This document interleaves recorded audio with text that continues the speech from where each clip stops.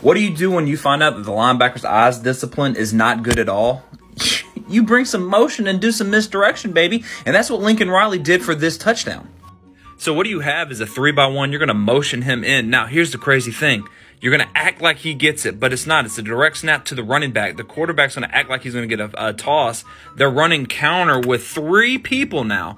1, 2, 3, boom. You're getting the ball to your best player on the team for an easy touchdown.